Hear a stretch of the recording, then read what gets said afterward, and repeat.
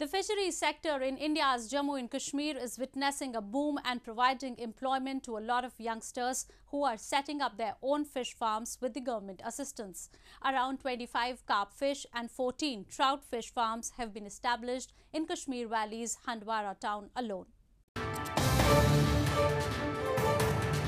The fisheries sector in India's Jammu and Kashmir is witnessing a boom as youth in Handwara district are setting up their own trout fish farming with the government's help.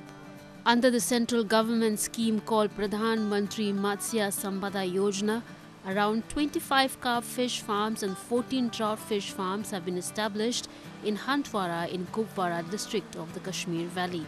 Beneficiaries of the scheme who were earlier unemployed hailed the initiative and said they are now able to earn their livelihood and become self-reliant. बेरोजगार नौजवान हूँ मैं अपने department जो है fishery department है उसके पास गया उन्होंने यहाँ मेरी ज़मीन जो थी अपनी इसको चेकअप किया उन्होंने फिजिबिलिटी चेक की और उन्होंने मेरे हक में यहाँ ये यूनिट सैंक्शन किया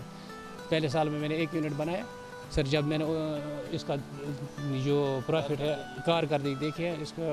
बहुत नफ़ा बख्श है उसके बाद दूसरे साल में मैंने दूसरा यूनिट भी बनाया